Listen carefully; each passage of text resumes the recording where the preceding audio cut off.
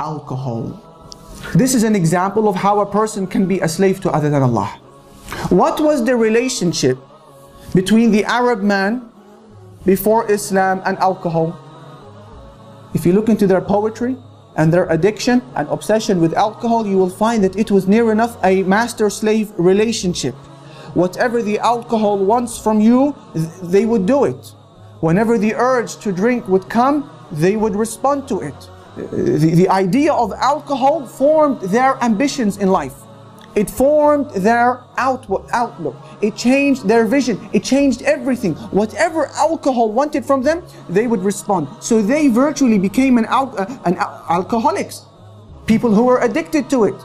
However, Islam has come and prohibited alcohol. Why? To ensure that your tawheed is preserved. To ensure that your slavery is to Allah and Allah alone. See, the prohibition of alcohol is not simply because it intoxicates the mind, it gives you a headache, it makes you sick, makes you fornicate with family and whatnot. These are some reasons, right? But if that was the only reason why alcohol was prohibited, then our Sharia would have said to us, it's okay if you drink alcohol, just maybe a glass full. But don't drink a bottle. Don't drink to a level where you will become intoxicated, correct? But we know in our deen that drinking a drop of alcohol and a bottle is the same. Therefore, we understand that the wisdom behind the prohibition of alcohol is something other than just intoxication. It is fundamentally to preserve your tawheed, your oneness, the oneness of your worship to Allah subhanahu wa ta'ala, so that you don't become enslaved to it. That is why the Messenger sallallahu alayhi wa sallam would say, as was narrated by Ibn Abbas with an authentic chain of narration, "Man mata wa huwa mudminu khamrin, laqiya rabbahu wa huwa ka'abidi wathan."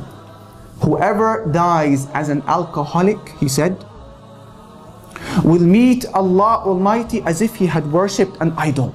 Do you see the link between alcohol and worshipping an idol? What is the link? The link is that master-slave relationship. Therefore, the cornerstone of why alcohol was forbidden was to preserve your tawheed, that you adore and you are enslaved to only Allah Almighty, but alcohol can change that. So it was forbidden. I now take you to the famous hadith in Sahih al-Bukhari, where the Prophet sallallahu alaihi wasallam says, on the authority of the companion Abi Malik al-Ash'ari, listen, لا يكونن من أمتي أقوام يستحلون الحرى والحرير والخمر والمعازف. There will come a time where a group of Muslims from my ummah will deem alcohol and fornication and musical instruments and silk as permissible. Doesn't this hadith increase us in our love of the Prophet sallallahu alaihi wasallam and our certainty in his prophethood and nubuwah? Look at how he singles out alcohol and music and fornication because their manipulative properties are incredible.